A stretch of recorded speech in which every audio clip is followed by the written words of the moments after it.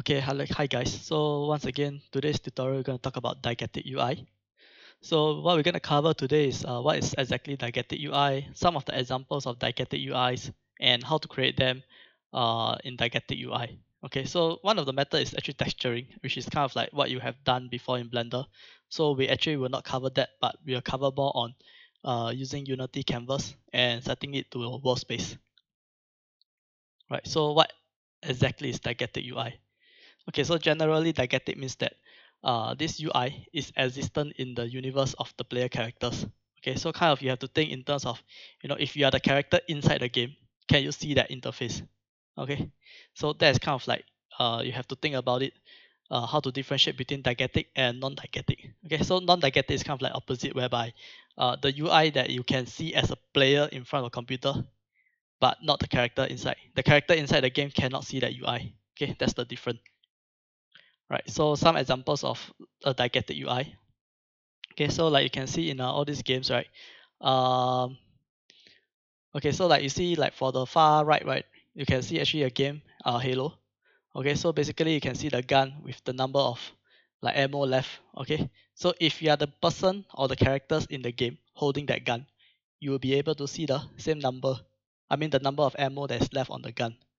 Right, so basically it's not a on-screen UI, rather it's on the device, the weapon UI. Right, on the center, right, is a Pip-Boy.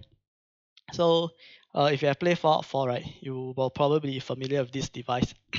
So basically it's a device that you wear on your arm and you can see information of the game and stuff. Okay, so all these are also, if you are the character in the game, you will be the one wearing this device and you will be the one that is able to see this screen as well. Okay, so same goes for the other games as well. If like in the game you have a watch and the character wearing the watch can see the watch, means that it's a diegetic UI. Right, so some other example, like if you are happen to play VR games, right, so most of the time actually you're playing as the character inside the virtual environment. Therefore most of the UI in the VR games, right, are all diegetic. Okay, so basically like all this head up display, right, like you're driving a plane and then you're interacting with all the all the opponents and stuff. Right, so basically this for this game you're actually playing as Iron Man. So all this UI, right, is like you're inside the helmet and you can see all this UI that's like on your helmet. Okay, and likewise for other like VR games, right, there's always like pop-up and stuff whereby you can interact and stuff. Okay, so that's kind of like some example of diegetic UIs. Right, so I mean diegetic UIs can be a mixture of diegetic and non-diegetic. So let's take example like for the racing game, right? Oops, for the racing game, right, the dashboard you can see here are actually your diegetic UI because it's in the game and the character that's driving the car will be able to see the dashboard. Right, but for things like the total times, laps time, the ranking, which part of the laps are you in and stuff, right, all these are something that the character in the game is not able to see. Okay, it's not like the driver turn back and can see, hey, I'm at the second lap, the second position.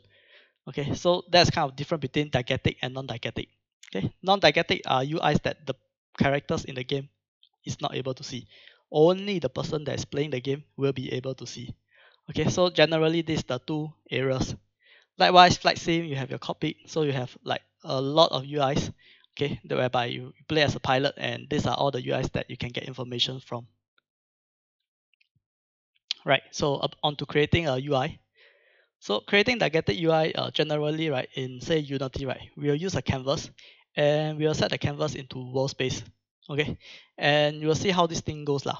So basically, we'll do a few of like all these decals and stuff, whereby you can in your game, right, or in your levels, right, you can let the player know, okay, where to go and certain place and stuff, so that your player doesn't get lost and such. Okay, so we'll take a look into how to create all this in Unity. Okay, so for the decals, right, I mean we can quickly just go into a new canvas. Just file into will do.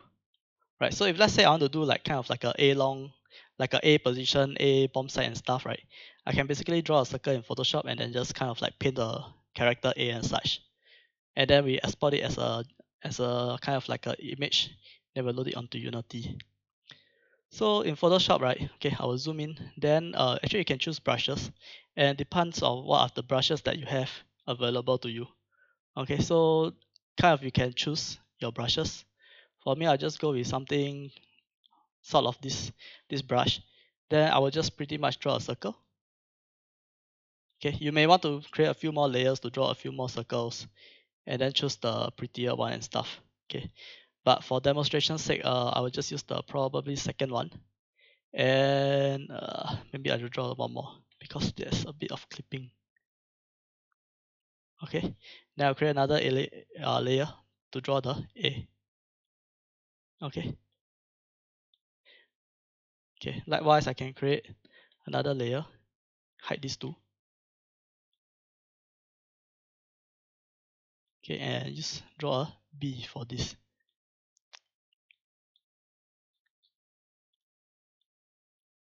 Brush. Okay, so kind of like this my A and B lah, but depend on you. You may want to separate them onto different layers ah. Okay, maybe different layers will be better so that you have more controls. Okay, over what you want to, which circles or which alphabets that you want to use and stuff that, or you can reuse them. Okay, with that done, right, I'm gonna disable this background, and then I'm gonna press Ctrl Shift alternate and then S. Okay, to save as for web. I'm gonna set as PNG. Then I'm gonna save this onto my desktop.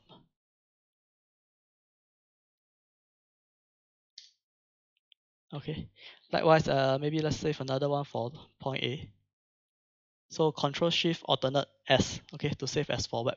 Generally, the web saving right is a much smaller file size.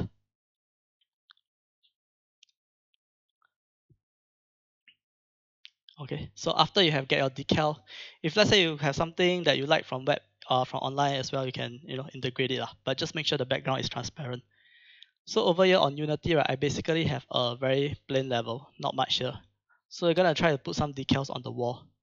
Okay, so what we can do is to right click and then create a UI, and maybe let's just say image. Okay. Okay, but make sure if let's say you have existing canvas, right, you do not want the canvas to be inside. So let me just undo first. I will instead create a canvas. Okay. Then I will create it. Okay, let's set up the canvas first.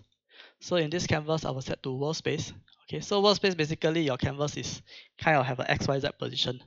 Let's set that to 0, 0. Then maybe for height, I want say maybe 32 by 32. Okay, right. So we can see now our canvas is still pretty big, but let's adjust it later lah. Okay, let's create an image first. So image. Okay, so this image probably I want the size to be 32 by 32 as well, or maybe even smaller. And we want to bring in our image onto our Unity project.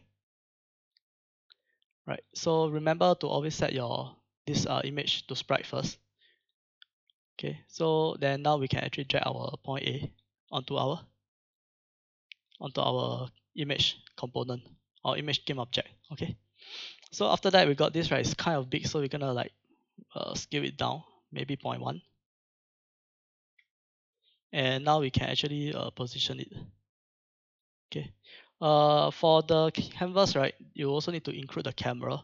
So for this case, our game camera is this guy, and we should be able to have kind of like a nice decal for our wall. Okay, so just take note of the Z fighting. So we kind of like want to put it a little bit forward. Okay, and it's still a little bit big, so I'm gonna scale down a tad smaller.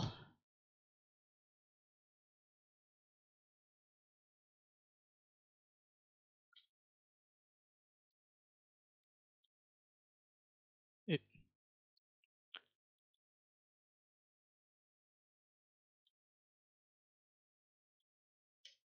okay, so kind of I have a decal.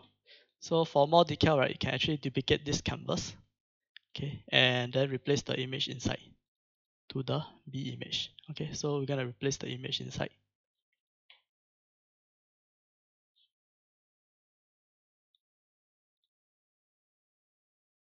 Right, so now you got A, B. Okay, so this is kind of how you load the image into canvas lah. So likewise, instead of images, right, you can also replace it with a text object. Okay, so you can delete the image first and right click on your canvas UI and add a text. Okay, so for the text, Okay, so for the text, same thing. We want to make it like pretty small.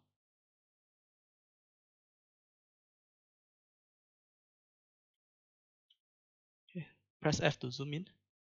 Then we can kind of position it the same way as we had. Maybe you want to centralize it and maybe make the canvas a little bit smaller. Okay. Then maybe you can type welcome. And you can change the color to maybe say red. Okay. Right. So likewise, we can also customize the font. So if let's say you find the text blurry and stuff, what I normally do, I will downscale the canvas. Okay. Then I will probably make the text size back. Okay. So you may need to have some tweakings on and off lah.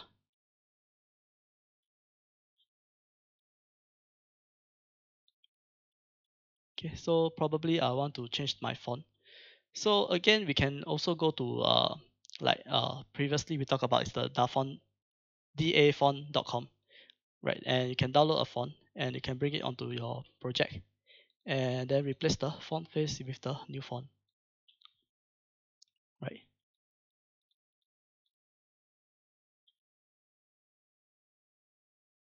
Okay, so you can create simple decal whereby you can kind of like give your player some hints while inside the level so that they will not get lost and stuff. Okay.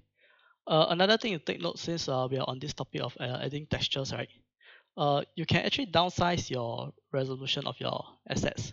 Okay, so you can see when you click on the assets, then the images, right? The maximum size 2048, but I mean because if let's say it's a very small decal in the level, right? You can also actually reduce it to 20256 or even smaller. Then click on apply. Okay, so what's happening is that actually the size of your texture will be greatly reduced. Okay, so like example, if let's say by default, right, it was like 256, and if you downres the quality of the image, right, okay, it will become 64. That's kind of like about a quarter. Oh, so but as you do, you also want to take note if the quality is too bad. Okay, so we can try to go lower, and eventually it will be a line whereby it looks not sharp and it won't be good enough.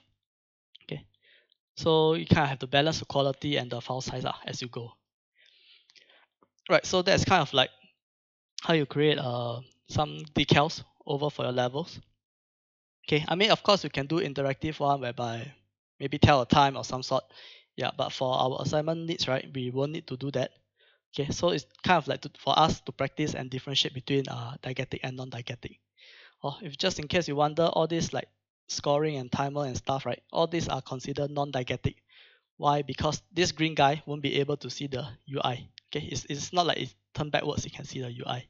Okay, so those are kind of those are your non-diegetic UI. Right, so I think that's kind of about it for diegetic UI. Right, so yeah, good luck, have fun, create more decals for your games and make them look awesome. Yep, thank you.